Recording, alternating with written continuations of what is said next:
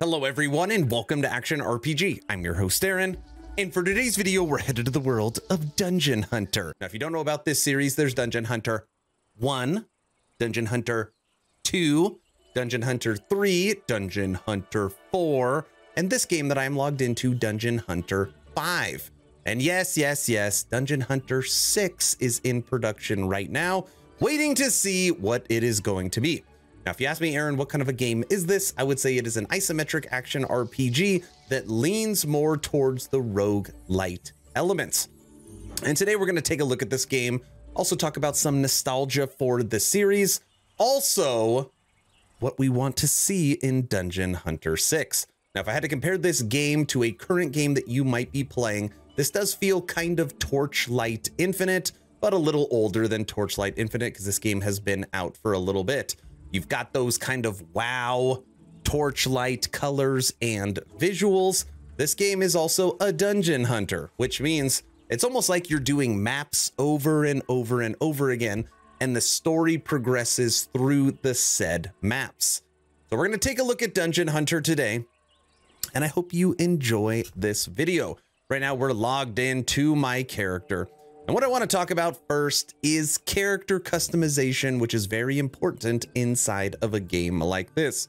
When you go over to inventory, you have your equipment, crafting, evolution, fusion, transmute, mastery, spell, and your collection. And we're going to go into info first. So this is your actual character. And the visuals on your character and how they interact is based upon this click right here. This would be your gear. Okay, we're starting off with gear. And when you click on this, these are the different characters. And if I actually click on a different character and equip, you will notice that my character actually changes and how they function actually change. So in here, I want to pick the strongest character that I have, one current AAA character. So that is who we are going to use. Then you have on here, you actually have what weapons you're going to use, slot 1 and slot 2. We're going to be using a bow as our main attack and then a sword as our secondary. And everything has different rarities, different power scores, and each weapon actually will function differently when you are attacking. Go over here, you've got your back piece, which also is a skill. So your skills are attached to your equipment. So if you use a different back piece, it will actually give you a different skill. Then on here, you have basically like your power up. Since I'm a shooter, mainly I'm using lightning. It's a lightning shot, and then belt is not unlocked. Now, when it comes to character customization, like I said, there is a bunch in here. You have trinkets that I have yet to unlock for this character. Okay. You can optimize your character based upon what you want them to focus on. Right now, I'm just going balanced. You have runes that you are going to unlock later on as well.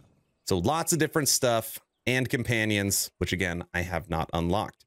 You've got your tooltips, you got all your global attacks, your health, and all the different things that you need to know while you traverse this area. And what's cool is that you could have lots of different loadouts. So it's like loadout, let's get off trinkets.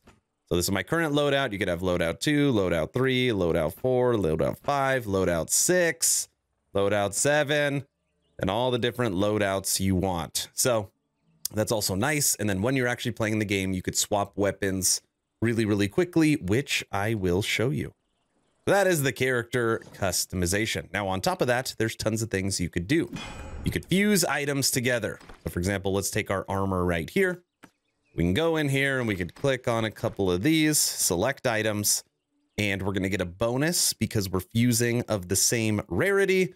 This is going to cost us 25,000 gold. We're going to go from level 1 to level 38, and our armor is going to improve. We are going to fuse this.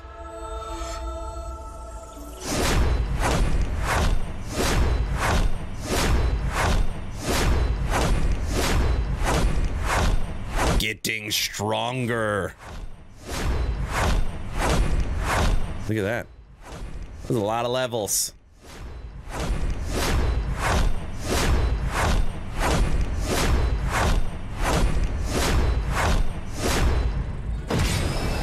Super fusion complete. There we go. And it shows the stat increases that we got for that fusion. And I could keep doing this. I could literally I wanted to put all of these in there. Cost 99,000 gold, which I have enough for, and we get another 12 points. But we're not going to do that because those aren't the right rarity. And in here, you could see all of your stuff broken down, including my pets that I have. Just can't use them yet, okay? You've got different evolutions. So it shows what the character will look like if you were able to evolve them. Certainly looks very different, but these are the materials that I would need. And then on here you have crafting, and crafting is pretty straightforward. For your gear, you can click on the said items for what you want to craft. And then in here, it'll tell you what you need to find inside of the world. So it's got a very stellar crafting system. Game's very in-depth, okay? Now, what is there actually to do inside of Dungeon Hunter? Well, you got your solo. This would be like your campaign. You've got events, and they're right over here. Special, Easter, and Legendary Hunt. You've got Arena if you're a PvP, or you've got Co-op if you like playing online. Trial of the Elements is a special feature. You've got Dungeons. This is a little different. Then you got Strongholds. And these are kind of like raids. We're just going to go into a basic mission. Oh, and you have seasons. Currently on season 5. Now, when you look at this, this is what reminds me of that Mario Brothers, you know, Angry Birds style inside of Dungeon Hunter. So you go through and you could replay the same areas because there's 4 different challenges that you could go through. And right now I'm just going through the first one on all of them. So we're going to go over to 14 because I have not played this yet, and let's do a run. The force of undead are marching towards the War Mage Academy Hall of Archives.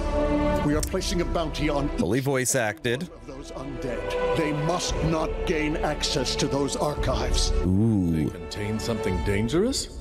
It is a repository of the most powerful portal and gate spells known to exist. If the undead get a hold of those spells, whosoever leads them will be able to summon far worse than mere spirits and undead. Oh no. So right now I can only play normal. We're gonna go in right now. Bring in a friend. And let's do it. All right. Now, what I would like to see for Dungeon Hunter 6 is I want to see an update on visuals. Visuals are okay. This is currently on max settings, but I want to see an update on visuals. And I want to see a little bit kind of like a passive tree, or maybe like an actual inventory where, you know, you put on the helmet, you put on the chest, something you would see in a classical ARPG.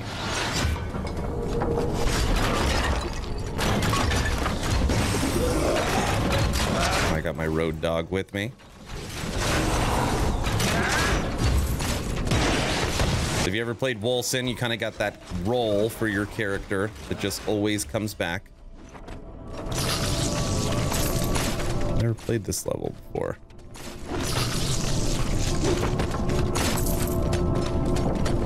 Oh, am I supposed to go in there? Yes. The undead have blocked our path to the archives. Take that. The undead have blocked our path to the archives. You have to help us break through. The undead have blocked our path to the archives. You have to help us break through. Now you could zoom out. You can get in. This is as close as you could get. Pretty close. And look how far out you could pull it. That's a pretty good camera options. I like it right about there.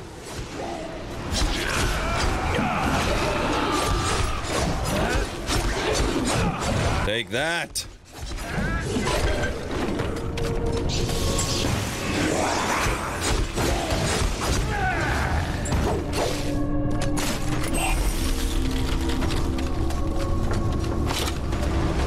Hot swap your item, or hot swap your weapons.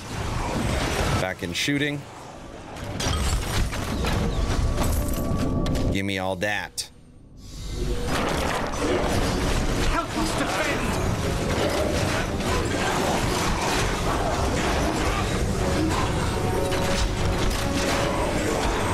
Got the wrong back piece equipped right now.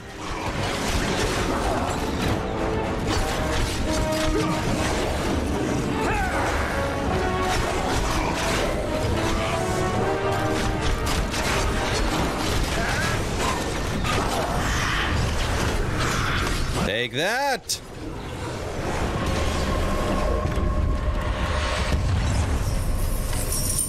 Dungeon run done. Boom, boom, boom.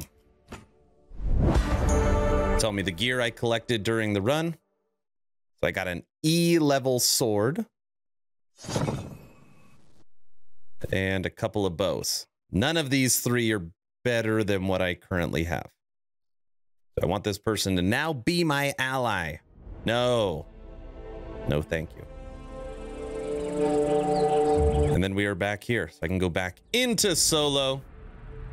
Now 14 is done. We are moving on up to 15.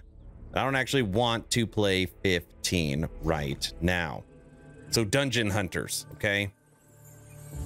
Million things to do inside of the game, but really what this video is about is the series, Dungeon Hunters 1 through 5, and kind of the importance. These games have been made over the last 20 years. And anytime you have something in the genre that helps solidify action RPGs, which helps isometric hack and slash, it is a series that I can get behind. Now for Dungeon Hunter 6, like I said, I'm hoping we see a visual improvement, which I'm sure they're going to do it. I want to see different character customization when it comes to gear that you collect. And then just some quality of life improvements when it comes to skills and gear. And I don't like how whenever I start a mission, I'm always fully zoomed in and then I have to manually zoom out. I would like to be able to set where I want my cameras. Just little things like that. But all in all, it is a fun game. There's tons of stuff to do, and I look forward to the future of Dungeon Hunter. Fairly short video today. I want to know your thoughts. Have you ever taken part in Dungeon Hunter 1 through Dungeon Hunter 5? And do you have high hopes for the future? Let me know your thoughts in the comment section below. To ask at the end of this video, ask number 1. I'm hoping today is the day I have earned your subscription. Hoping today is the day you make the decision to push that little red button. I would really appreciate it. Ask number 2, check out my Patreon. Thank you to the first 59 members that have signed up. Become an instant ARPG VIP and get Patreon exclusive content at the first link in the description. Dungeon Hunter 5. Hopefully you're entertained or at least learned something. Aaron, out.